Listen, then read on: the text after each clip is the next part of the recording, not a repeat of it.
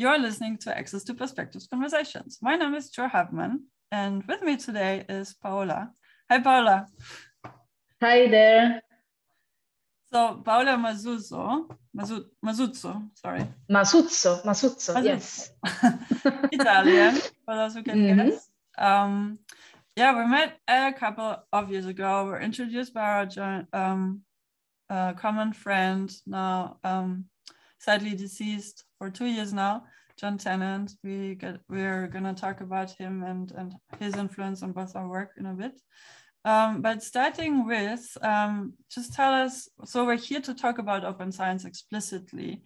And those who have listened to this podcast for a while probably know some of my interpretations with open science is, and I think what you and I also share is, at the end of the day, we're talking about good research practice. And that also, how can that be facilitated with digital tools? And yet there's so much to talk about when it comes to open science. And we'd love to hear your take on the topics and what brings you here, what are you passionate about, why you're engaged in open science discussions. You present and moderate a lot and facilitate a lot of the conversations for open science and open access. So yeah. Who are you and what are you doing here? No, like more friendly. So I'm here because I'm here because you invited me kindly to be here. I'm very glad for this opportunity, Jo. So yes, I'm Paola. I am Italian in the sense that I was born and raised in Italy, but I immigrated around 10 years ago, almost 11. So I've been living in Belgium since then. I live in Ghent. Eating chocolate and French fries. And this is the town, the city where I did my PhD in health sciences and bioinformatics. And actually, it's where my love for my passion for open science and open research practices in general actually was really born. I clearly remember the first time around when I was finished with my first research article and I had to publish it. And I clearly remember not liking the whole revision process, but my supervisor telling me that that's how the peer review works and you need to stick with it and it doesn't matter how long it takes and it doesn't matter how rude people are, you have to do what they ask you to do because it's super important that you publish in that journal. I clearly remember him telling me that we had to sign a copyright transfer agreement, which I found was very peculiar.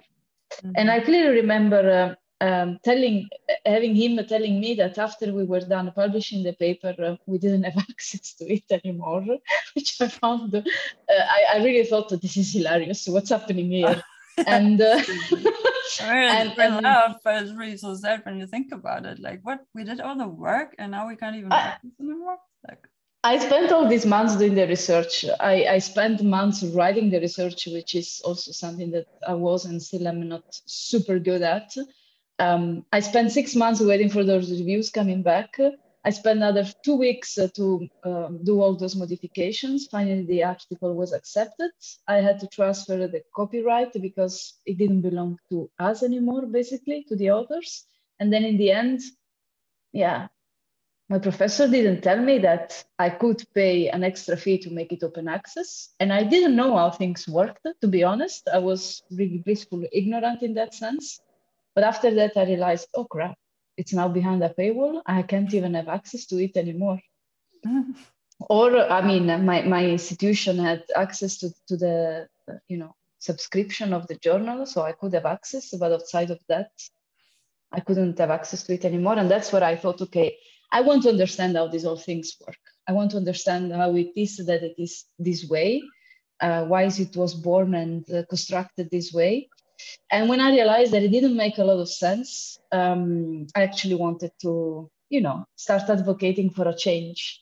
And this was actually at the beginning of my PhD, but it was only in 2015, I believe it was, that I went to an event in Brussels where I actually met Jon for the first time. And I heard for the first time in my life, and also in my life as a PhD student and as a researcher, people talking about open access, people talking about an alternative, a different way to do things than what we were, and we unfortunately still are used to. And those were the years indeed where I started advocating for open science, and I really wanted to become an open science champion. Of course, I have changed a lot since then. Also, my ideas around open science and open access have changed, have transformed, which I think it's really important and relevant, because that also means that I listen enough to many people and many perspectives, like this podcast, for example, tries to do, right? Bring in different opinions, different points of view, different needs, different challenges, and try to capture all of that within the open science complexity framework. It's not an easy task, but it's really important. I don't know if that gives a little bit of a background. Very much, yeah. Thank you. And how would you say, because you said your perception changed in what open science and open access can achieve and should serve, from your first encounters towards, or maybe how, like, can you pinpoint the changes in your view on open science and open access? Or is it now, or you can also just explain maybe to us what open science and open access mean to you today and how it can be achieved in a way that is serving several stakeholders as we've encountered over the years. Yeah. I think that when I was younger and I was still a PhD student, and those first years of my advocacy, I was very much focusing on open access and how do we make sure that, you know, the papers are free to read. And I really thought that if we did that, at least the open access problem would be gone. And in the years, I believe that my perspective on the all open research practices has changed, and it needed to change because I was too much focused on, you know, the issues of my field, the issues that we researchers face in Europe, which might be very much different from the challenges of people in other parts of the world. So I believe that when I stopped, you know, reiterating what the problem for us was, but I started listening more to the challenges that other people were facing, I also realized that to make something free on the web doesn't necessarily mean that that something serves the right purpose, which is to serve society. And that's where I also started to realize that you cannot have open research practices if you do not make sure that whatever is free is also accessible for everybody. The two things are not necessarily the same. If you don't come up with sustainable ways for people to make those resources for free. So for example, I used to think that, okay, if we have article processing charges models where we pay a fee and then we make sure that our paper is open, you know, I can sleep good at night. My paper is free, but not everybody is capable of doing that. Because money is scarce, because resources are not equally distributed around the world. I don't have to tell you that. And the other thing that I learned, especially in the last 2 to 3 years, is that we cannot have this conversation around open science if we also don't talk about how researchers are assessed around it. If we keep researchers, if we keep evaluating the way we do research and researchers, you know, because of they publish in high journal impact factor journals, or because they publish a lot of papers, if these are the things that we keep deeming relevant, we can talk about open science all we want. Nobody will ever embrace these open research practices. So now I would say, if I look now at my thoughts about open science with respect to, I don't know, 5 or 6 years ago, these thoughts are much broader. And I've also realized that it's a very complex thing to do, where you need to make sure that the needs and the challenges, the wishes of different people are all taken into account, if you really want to have open and global science. It's a rather complex thing, but it's really important that we do it. Yeah, I agree. And also mentioning article processing charges, like what I often hear from early career researchers when and when I ask them about what they know about open science already, then they say, oh yeah, we know about open access. We had that seminar and we know that our library pays for the APCs. I was like, yeah, but it's, first of all, that's not what open access is trying to achieve or is meant for. That's just one way to finance the access. And yes, there's costs that are incurred.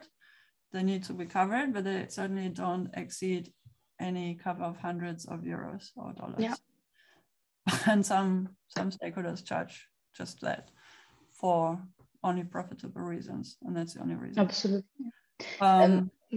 Whereas also, if you're willing to pay that APC, like, or ask your library to pay it, don't you think the money is taken away from something else, like human resources? Yeah.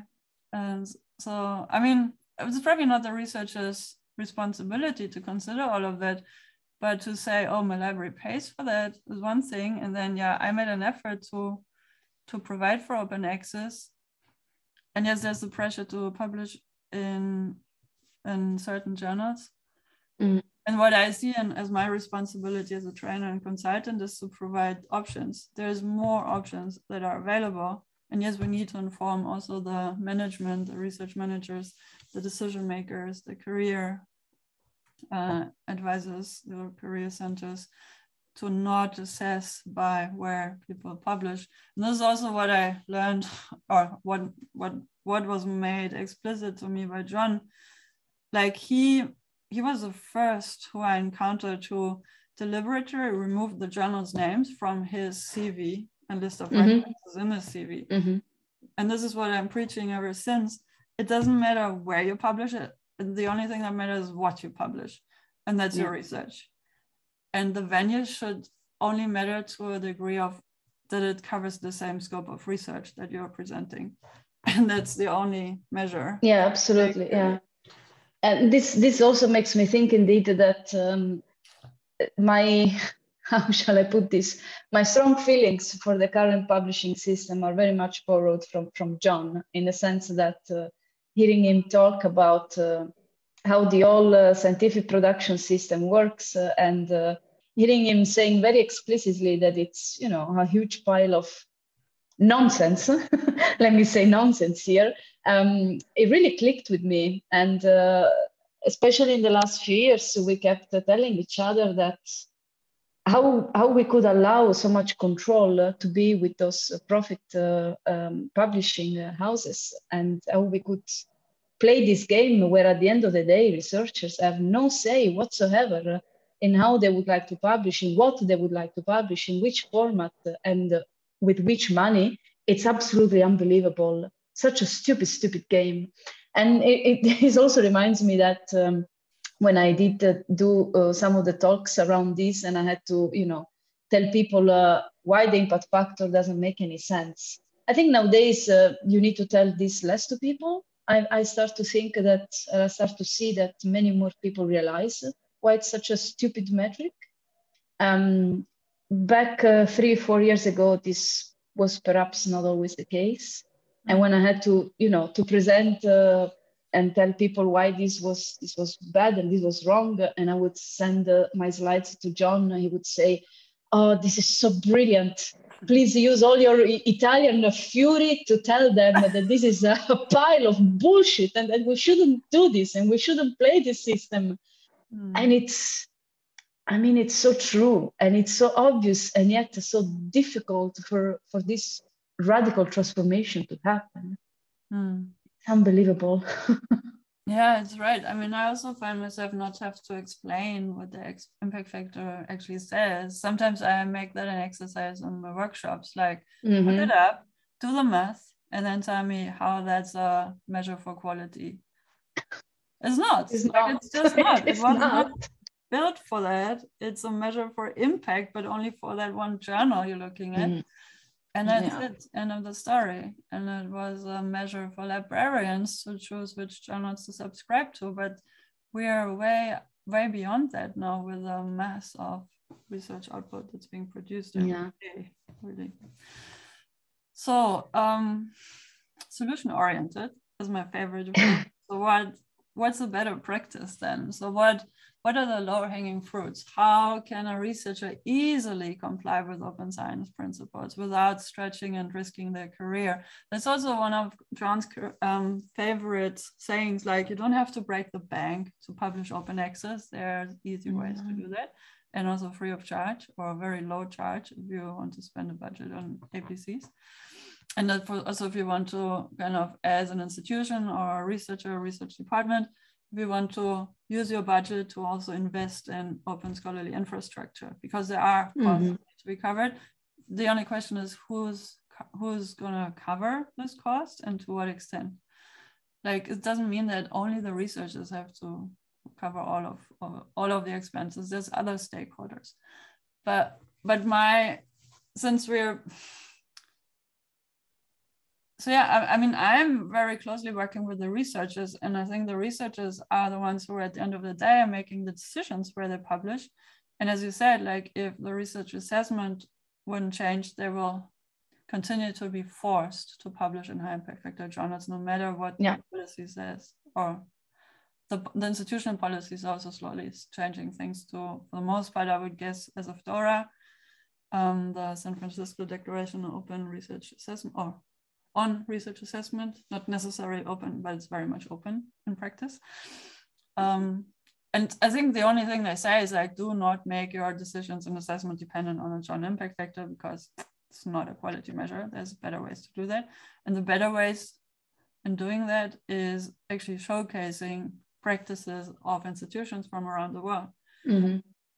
Okay, but then the question again is, what can a PhD student do to serve open science and not to have to break the bank to publish, and to convince their supervisors? Because most PhD students tell me, oh, I totally understand and comply with what you're saying, Jo. It's just my supervisor asked me to do the opposite. So what should I do? Yeah. So preprints are very cool. They don't necessarily answer the question for full open access compliance, because of course, when you post a preprint, that means the peer review still has to happen. And that means that, you know, indeed that your manuscript is not peer reviewed yet. It hasn't passed, you know, the scrutiny from the scientific community. I somehow think, however, that the diversity of the review that you can collect through preprint is already by definition what we try to achieve with open science, right? It's not only a matter of open, it's also a matter of transparent, collaborative, you know, diverse. So collecting reviews from a bunch of people, researchers from the web, and not the usual 2-3 that you don't even know who they are, and it's all inside a black box. There is no control and no scrutiny. I would argue that it's a much better way to do peer review than what we are used to. But nevertheless, so preprints are very cool. Usually it's very easy, and there are different indeed the servers, you know very well. Depending on what you want to publish, depending on your discipline. I have published preprints in the past, and I've also seen that at least in the life sciences, for example, where my professional background is, they are becoming now way more common and used than what it was like 5, 6, or even 10 years ago when I started my PhD, right? And with the pandemic, with the COVID-19 pandemic, we have seen that. There was this rise of preprints. Now, if it is there to stay, it's a little bit hard for me to tell, especially because, as you were saying before, it's also important what we put in the research assessment. If I have my curriculum and I need to apply for a grant, I need to apply for a teaching position, promotion, whatever, can I write in those that I do have a preprint? I understand it's not a peer-reviewed article, but it's still a story that tells which type of research I have done and to which extent that research has value. So for me, the answer is yes. Will that preprint be considered with the same way of a peer-reviewed article? Maybe not, but it is an output and it should be there, if you ask me. Another thing, of course, it's green open access. So try to post a version of your article whenever compliant with the journal where you're going to publish in, how do you say this? Institutional repositories. which again brings the question to how can institutions make sure that their open access and publishing infrastructure are actually sustainable. And it all boils down to how do we make sure that we prioritize our investment efforts? Mm-hmm. Where is your research institution actually using the most of the budget for this? In making sure you have librarians, open research infrastructure, in making sure you have data stewards that also take care of the whole research data management part, which we could also open, but it's an entirely different discussion. Or is the budget spent on incredibly high subscription because once again, you are unfortunately playing the game. I know it's difficult to talk about money, and I wish I didn't have to talk about money, but at the end of the day, you need money to build solutions that are sustainable, right? Mm. And I don't know if this is actually happening within institutions. But yes, going back to what PhD students can do at the end of the day without breaking the bank, I think preprints and green open access are great things to do. And in the broader open science terms, also, of course, opening up their data, if possible, opening up their code that they use to analyze their data. But I think it's also beyond that. What really helped me towards the end of my PhD was also to keep open notebook, where I would just also tell people the stuff that I did that did not necessarily lead to a publication, because again we need to cherry pick what we're going to publish, right? Mm. If I come up with a null result, no journal would be interested. And the output of months and months of research will stay in a drawer because it's not good enough to be published. But yet there is a lot of information in there. So I think I am talking about many, many things now altogether, but that's also something that PhD students can do if they believe that what they are doing is valuable to some extent, because their hypothesis did not come out true, or because they tried an experiment with 2 or 3 factors that were not supposed to be together, and the outcome was not what they expected. It's still very valuable information. Mm-hmm. Imagine if somebody else reads that and they say, I wanted to try this, but look, it doesn't seem to be working. Maybe I will change this factor with this other factor, and maybe the experiment will turn out. Exactly. If you don't find that information anywhere, in Google, on the web, or whatever, then it's all a waste of money, right? So that's also something that researchers should do more and could do more. Telling each other what they do, way beyond the PDF in the journal. Mm. I think it's in the 2020, what are we, 2022? It's still ridiculous that months and months of effort in research needs to be trapped in a PDF with a page limitation, reference limitation, certain amount of figures. It's ridiculous.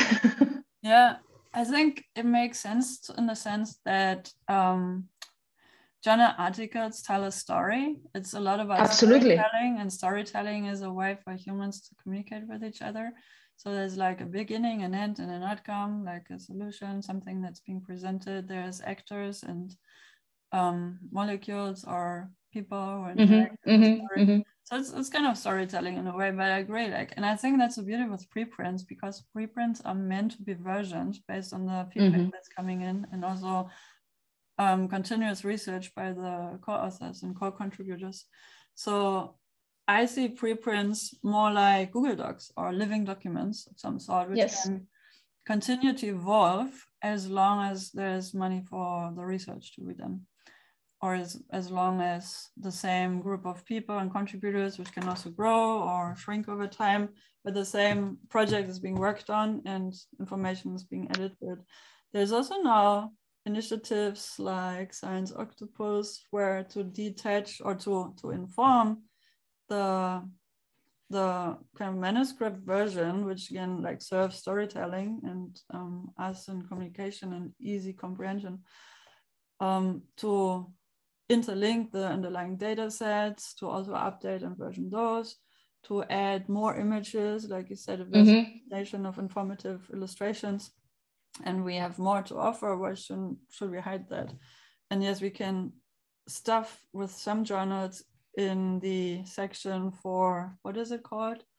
Accompanying resources, or there's several words for that.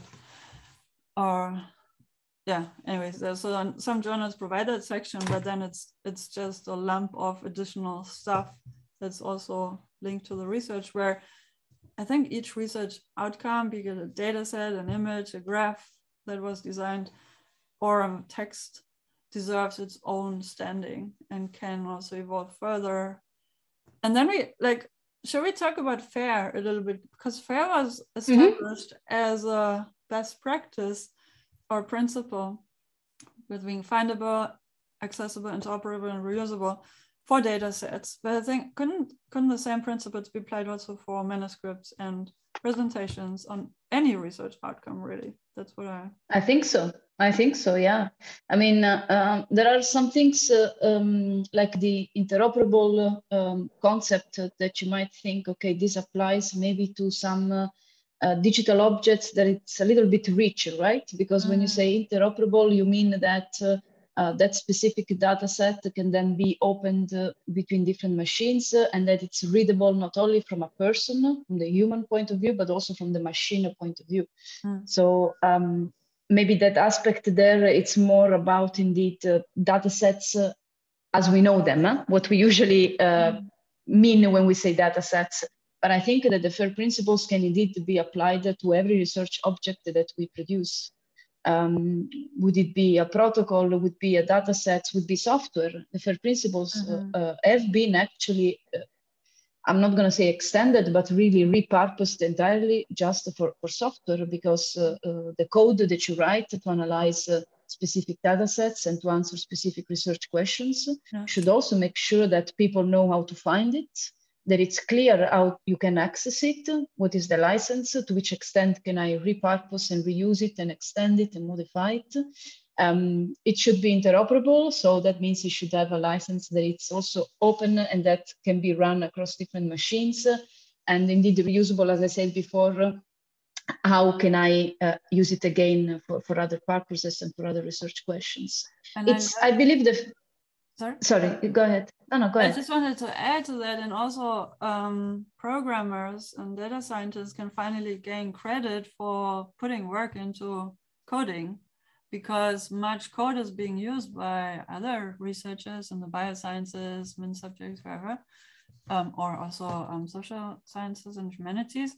And this is what astonished me when I learned about it a couple of years ago, that there's hardly any recognition of code being used or algorithms being used for the people who actually programmed that.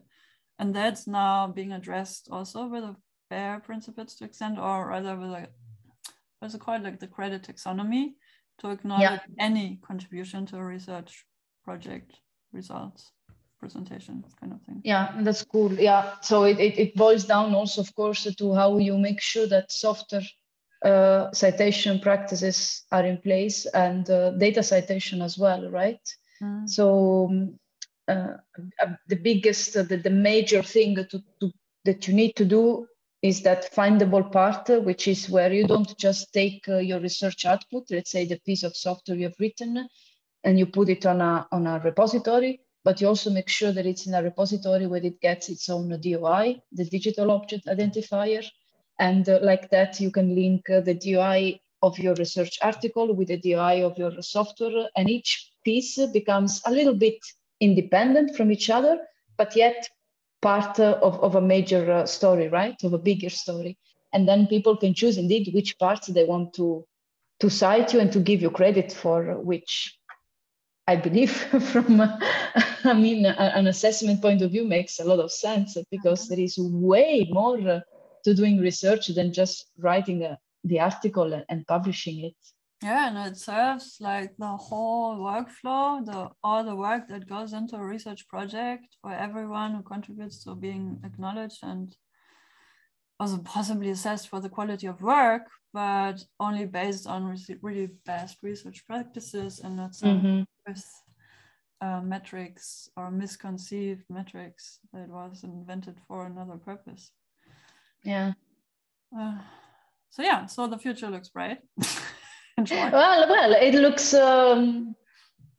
promising. On paper, it looks really promising, right? If you really look at what has happened, I mean, I'm amazed now when I do talks around open science and I do workshops, and I think you can also testify that there is no more convincing to be done. People know why this is important. People see why we cannot afford to lock science behind paywalls. We cannot afford for research outcomes to not be accessible, discoverable, reusable. It's a huge waste of money. It's a huge waste of human resources, of human capital, if you want. And I don't think that there are major parts of researchers that still needs to be convinced about this important transition to happen. And now it's time that we actually do the job. And I mean, for example, the final recommendations on open science from UNESCO has clearly shown this. There's no more convincing to be done. And we're slowly moving towards a common understanding of open science, where we know what are the major elements that need to be there, but somebody now needs to sit down and actually make sure that this is implemented and that it becomes a reality. Yeah. I think that's what I've observed, as much as I preach FAIR principles, open access principles, what other principles, the explaining and convincing is one thing, and there's a lot of agreement, as you said, but now people always say then, yes, and now how? And then there's no answer to that, unfortunately, like not in a workshop like I provide for, because you have people from, even when they would be like for change pure from the same discipline, they all work on different projects and different aspects of one project, all of which need specific FAIR requirements to, like, not only on the project level, but also on the research item level. So it's quite detailed what we're calling for when we ask for FAIR principles. So therefore, I don't think there's any major or general recommendations that can be placed as an example, but you have to actually declinate, I don't know if that's the right term in English, no native speaker here. But you have to actually, I mean, there's lists and approaches. How can you, or what do you need to consider, like machine and human readability? And then how, like what data item are we looking at? How can it be made both human and machine readable? What algorithms do we want to apply to make it machine readable? So there's a lot of very specific questions, but I think the approach would be with use cases. I'm still struggling to find a way in how to showcase the FAIR principles in action in a workshop. I haven't found like an easy access point there. And also on any FAIR principles website, any organizations who promote the FAIR principles have any specific examples showcase or not that I've come across. But what's your experience there? Yeah, I think I understand what you're saying. And I think this stems from the fact that the FAIR principles are principles indeed, and they are completely agnostic from technical implementation. And this is a strength and it's a weakness at the same time. I believe it's a strength because they provide a conceptual framework which will allow, when you go and you look at the implementation, for different disciplines to preserve their unique, the fact that they have unique challenges and unique needs. So you cannot really come up with, let's say a cookbook, 10 recipes, go from 1 to 10 and your data is FAIR. That is very hard to be put down for all the disciplines, and every research project, as you said, will have its own unique, distinct challenges. So I also found myself and still find myself that it's challenging to provide practical things for people to actually make their data FAIR. And this will be very much dependent on their research subject. So in a sense, that strength also becomes a little bit of a weakness, because it's hard to tell people how to make that happen for their own research data. But there are some common practices, or let's say best practices, that I believe you can borrow and translate from one discipline to the other. If you think about a persistent identifier, a DOI, can be associated no matter what the research object is. It is a protocol in the life sciences. It is a survey from social sciences. It is a survey from the political sciences. Anything that, you know, it's a box that contains something can have a DOI, a persistent identifier.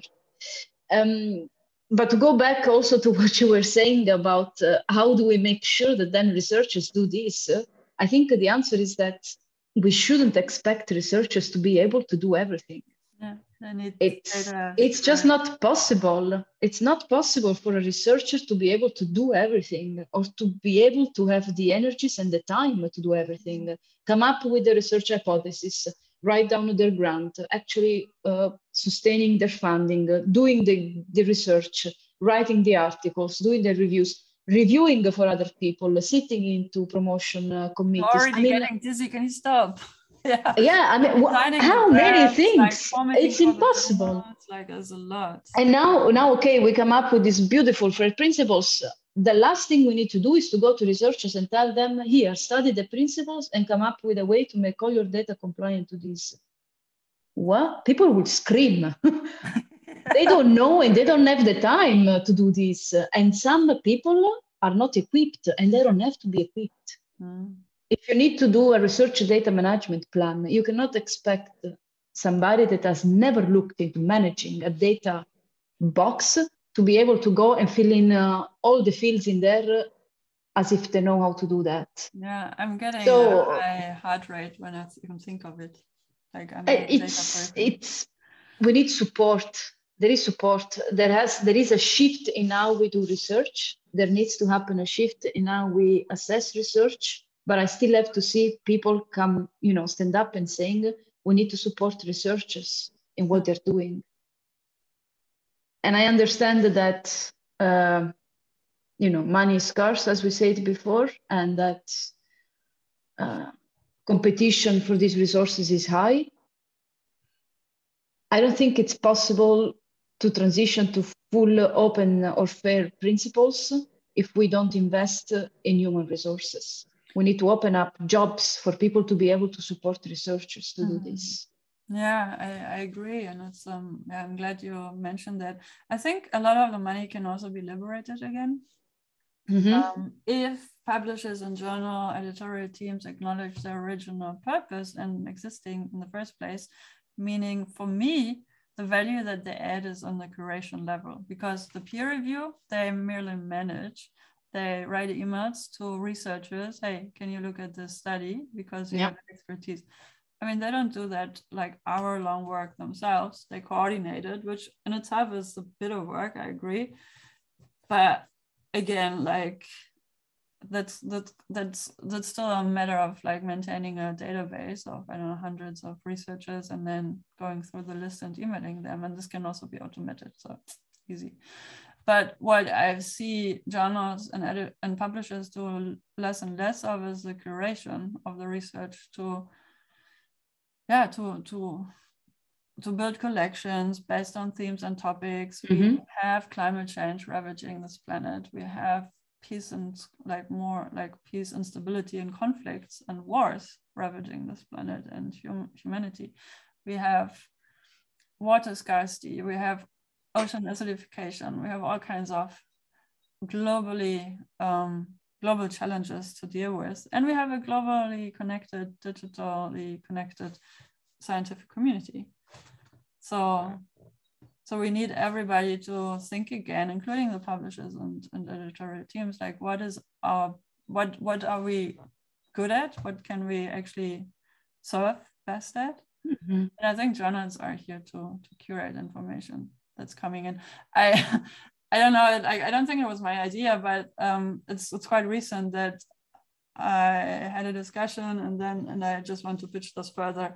Like the idea where now researchers are pitching to, or are actually paying a lot of money to get published in certain journals. Can we revert that and have researchers publish green open access in repositories and on their website and in institutional repositories or preprint servers, wherever. So the research is readily available. Journals and publishers can look at that through machine reading. They can have automated processes to curate content and then pitch to the researchers, hey, would you consider us to publish your work? And here's what we offer. And then again, okay, how would they then make revenue? Because they would rather have to invest in scholarly infrastructure. But also for some years to come, I think they could, because they've built the revenue of the Open Science MOOC. But okay, that's not likely to happen. So what then could be the revenue model in this game? But that's also other people are already thinking about these scenarios. But I just like the idea for journals and publishers to be there for curation only, to serve in formatting assistance jobs. They can maybe also outsource some of the services that we so dearly need, like you just said, data curation, data management. I mean, many publishing houses already have expertise and infrastructure for that.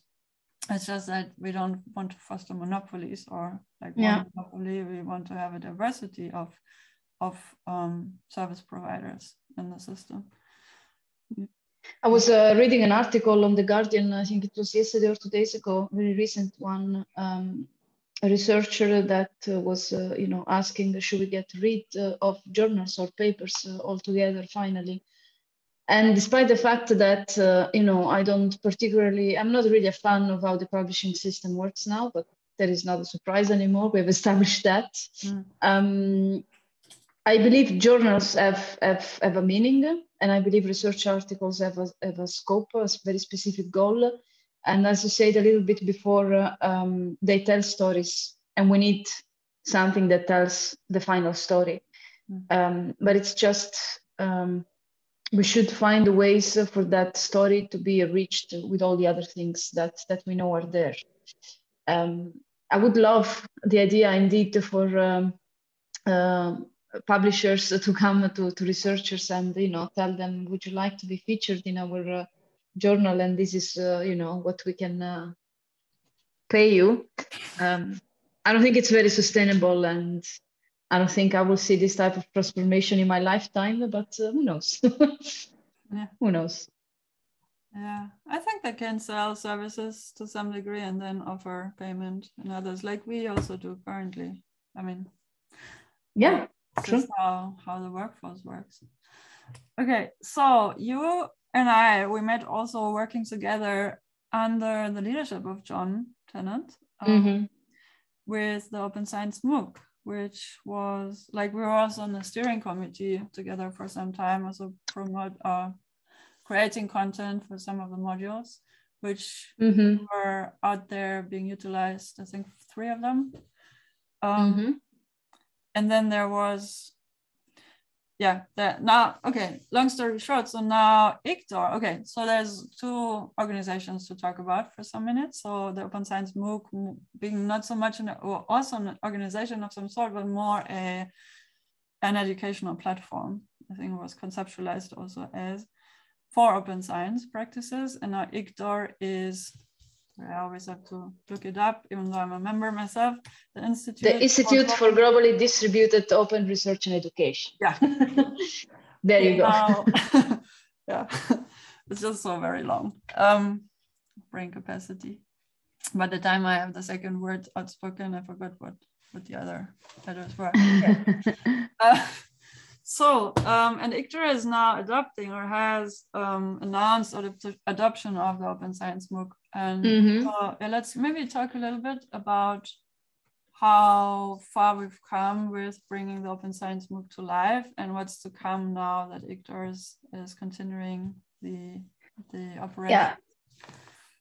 Yeah, I'm trying to, as I hear you asking the question, I'm trying to think when Jon had the first idea for the Open Science MOOC.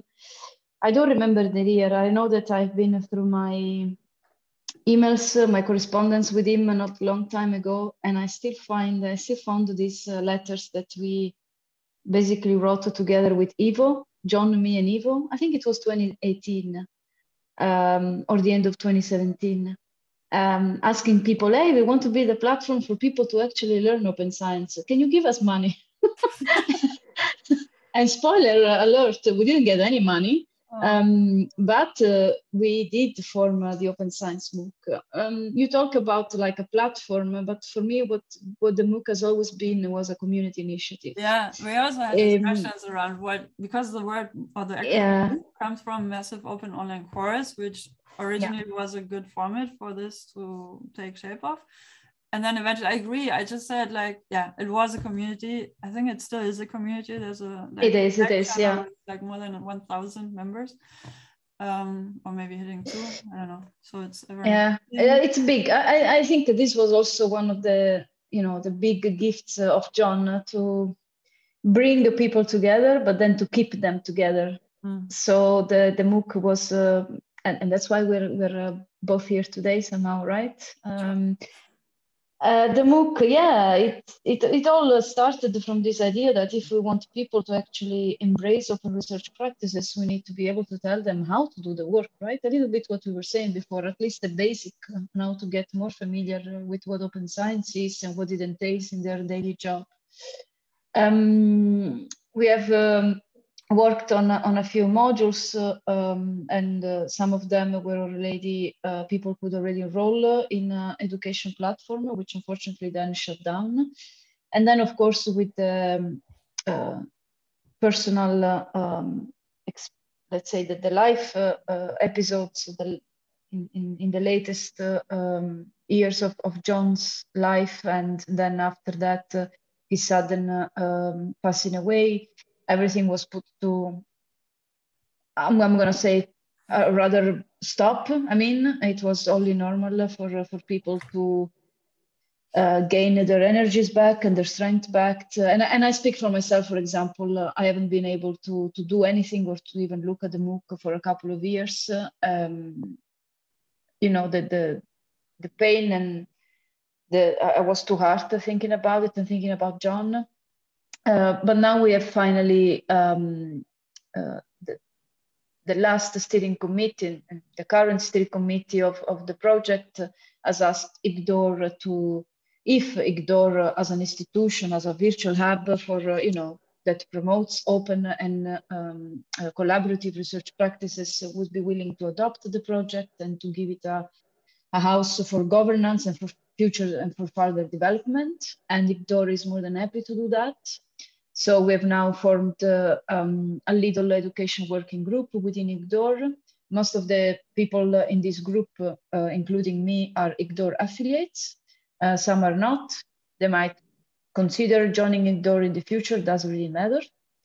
So yeah, there will be some work put into the Open Science MOOC, because I believe it's still very valid and it's still very relevant to have some, even if it's a GitHub book that people can read if they're interested in open code rather than open data or fair data. But it's also for me, of course, on a personal level, a way to honor Jon's memory and Jon's legacy, because he has done a lot for the field. He has done a lot for open science, for the community. And the least we can do, I think, is to bring forward to future development what he has initiated. Yeah, totally. And his vision was also always to keep the educational resources with the Open Science MOOC free of charge. Like, now that we talked a little bit about money, is there a plan already, or is basically probably also what's being worked at currently, how to sustain because development is going so quickly in the open science era, also because much is so much tech-based and technology develops or is being developed rapidly. But also IGDORE is a strong community and very much tech-affine, with many data scientists also as members, not only. So I'm also not a data scientist, but a IGDORE member. Yeah, and that's also what I remember. The conversations went around, so how can we sustain this, because there's so much work going into it. Eventually some of us will exhaust ourselves, because everybody, that's what I usually say for being an entrepreneur, or even also for employed researchers. There's so much time we can invest on a voluntary basis. So is there a way to institutionalize that with an institution like now IGDORE? But then there's also funding opportunities, there's service opportunities that can be leveraged for groups. I think there's many ways to monetize on a sustainable matter, not to, without, and still keeping it free for individual users. I think that's basically where I'm heading. Yeah, indeed. We have to start working towards this type of sustainable development. Indeed, we are scouting for funding opportunities, and it's only true that there is this amount of voluntary work everybody can do. And this makes me think again of what Jon used to say. At the end of the day, what matters the most is your physical and mental health. And that means that open science tasks need to go to hell for a day or a week or a month. Well, they can go to hell. There's nothing more important than your own personal well-being. This is really, for me, a life-changing lesson I learned from him. Yeah, and nothing can come before that. He left a couple of YouTube videos on only that, like Jon Tennant's meditation lectures. Yeah. Very much science focused, researchers focused. So as a researcher, yes, meditate. Why? Yeah. You might doubt it, but here's why it makes sense. I was like, just this week that I had also, like, I had listened to his voice again, because listening to recordings or seeing him live in recorded presentations just like brings all the memories back, good and sad. So yeah, but I mean, the pain is still there, but I don't know if it's less. But it's a different one, I guess, at least for me. I think so, yeah. It's a different pain. Yeah. But I mean, these videos, we have them, we can disseminate them, we can or don't have to watch them ourselves, because I think we learned our lessons from Jon as we worked, and were lucky to work with him and call him a friend for some time. And others are yet to benefit from learning from him directly through these recordings and projects that he initiated, and many of which he also finished and produced actual outcome that served open science at large. Absolutely. Yeah, okay. So yeah, any concluding remarks? Like, what's your personal mission with open science moving forward in your career? What do you see yourself in the next 3 to 5 years? I don't know if open science is still part of my career. For me, it's really mostly really advocacy that I do, and most of it, it's I don't make money out of this. What I would like to see is some work being done to actually make it become a reality. So I think I'm going to follow close, if possible, the actual work on the implementation of the Open Science UNESCO recommendation. And also on the training part, I really would still want to work on the MOOC and make sure that community stays alive and actually produce outcome that can be used by everybody. So yeah, I don't know. It might sound a little bit vague that I don't have a clear vision. I mean, I would like many things to happen, but most of them are just desires, and I don't think I will have the leverage of the courage to make them happen. I want to keep listening to the different voices. For me, that's very important. And then I think what you're doing with this podcast is really nice, because indeed it's access to perspectives. No, it's a channel, it's a bridge that connects many people, many backgrounds, many experiences, different parts of the world. For me, open science without this means nothing. So I would like to keep listening to all these different voices and keep learning, become a better person, set the example whenever possible, and make my mistakes. Yeah, because it's part of life and it's human. Absolutely. Can't be free of making mistakes. As long as we aim at least to learn from them. I keep repeating some mistakes in my life. Absolutely. Maybe because I don't see them as mistakes, but isn't this also, I don't know, what sometimes presents itself as a mistake or something counterproductive might actually be the right thing. It's just not the right time to unfold. Yes, Definitely. So I think the important thing is to keep asking why, and then questioning the status quo is what Jon did big times, and also encouraged like us too, for sure, and many others to do more strongly on more like with a straight back and put your foot down kind of approach. Yeah. And to speak up for justice. What I learned, like whenever, like, as Jon was one of a few people only who I have as role models to actually speak out when we witness injustice at whatever level, institutional, systematic, individual.